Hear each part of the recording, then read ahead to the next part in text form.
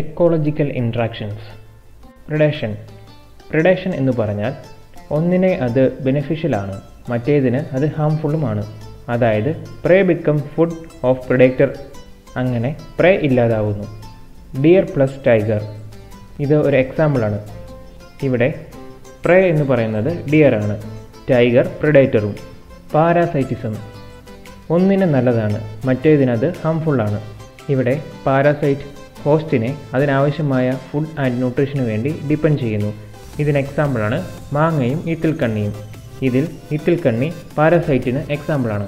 Competition, ഇവിടെ തുടക്കത്തിൽ 2 പേർക്കും ഹാംഫുള്ളാണ്, അവസാനം ഏതാണോ ബെനഫിഷ്യൽ അത് ജയിക്കും. Example paddy and വീറ്റ്സ്. സിമ്പിളായി പറയുകയാണെങ്കിൽ രണ്ടാലും മത്സരിച്ചിട്ട് അവയിൽ ആര് ജയിക്കുന്നുവോ അവർക്ക് ബെനഫിഷ്യലായിരിക്കും. മ്യൂച്വലിസം, ഇവിടെ രണ്ടിനും അതിൻ്റേതായ ബെനിഫിറ്റ്സ് ഉണ്ടാവും. മ്യൂച്വലിസത്തിന് ഒരു എക്സാമ്പിളാണ് ഫ്ലവേഴ്സും ബട്ടർഫ്ലൈയും. അതായത് ഇവിടെ പൂവിൽ നിന്നും ബട്ടർഫ്ലൈക്ക് ഫുഡ് കിട്ടും, കൂടാതെ ബട്ടർഫ്ലൈ ഫ്ലവറിനെ പോളിനേഷനെ സഹായിക്കുന്നുമുണ്ട്. കൊമൻസാലിസം, ഇവിടെ ഒന്നിന് ബെനിഫിഷ്യലാണ്, എന്നാൽ മറ്റേതിനിവിടെ ഗുണമോ ദോഷമോ ഉണ്ടാകുന്നില്ല.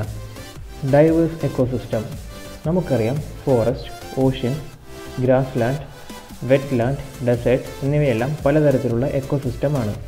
ഇവിടെ പലതരത്തിലുള്ള ജീവികൾ ജീവിക്കുന്നുണ്ട്. ഇവിടെ ജീവികൾ പരസ്പരം ഇൻട്രാക്ഷൻ കൂടാതെ ജീവികളും നേച്ചറും തമ്മിലുള്ള ഇൻട്രാക്ഷൻസും നമുക്ക് കാണാവുന്നതാണ്.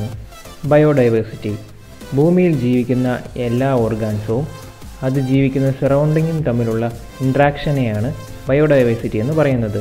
ബയോഡൈവേഴ്സിറ്റിയിൽ ecosystem diversity, species diversity, genetic diversity എന്നിങ്ങനെയുള്ള വേരിയസ് ലെവൽസ് ഇൻക്ലൂഡ് ആയിട്ടുണ്ട്.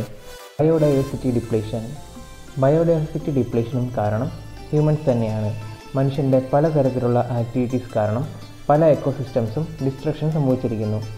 Over exploitation of natural resources, use of chemical pesticides, cutting of trees, പിന്നെ പലതരത്തിലുള്ള പൊല്യൂഷൻസും ബയോഡൈവേഴ്സിറ്റിയെ വല്ലാതെ ബാധിക്കുന്നു. നമുക്കറിയാം ബേഡ്സിനെ നമ്മുടെ ഭൂമിയിൽ ചില ഭാഗങ്ങൾ ഒഴിച്ചാൽ ബാക്കി എല്ലായിടത്തും സാധാരണയായി കണ്ടുവരുന്നതാണ്.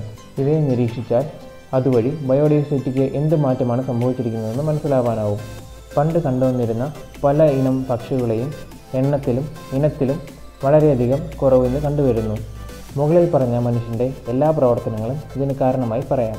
കൂടാതെ ഈ കാരണങ്ങളിൽ പെടുന്ന ഒന്നാണ് എക്സസ് യൂസ് ഓഫ് കെമിക്കൽ, അതായത് DDT പോലുള്ള കീടനാശിനികൾ സൃഷ്ടിക്കുന്ന എൻവയോൺമെൻറ്റൽ ആൻഡ് ഹെൽത്ത് പരമായുള്ള പ്രശ്നങ്ങൾ പ്രതിപാദിച്ച് റാക്കൽ കാർസൺ എന്ന അമേരിക്കൻ റിസർച്ചർ 1962 പബ്ലിഷ് ചെയ്ത ഒരു ബുക്കിൽ പ്രതിപാദിച്ചിരിക്കുന്നു.